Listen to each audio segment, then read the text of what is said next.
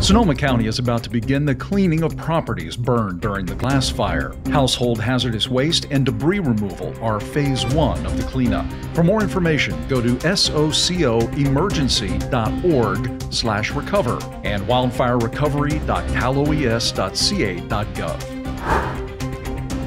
PG&E has begun a Public Safety Power Shutoff, or PSPS, event. Roughly 52,000 customers will be affected in 27 northern counties. Go to pge.com/PSPS updates for more.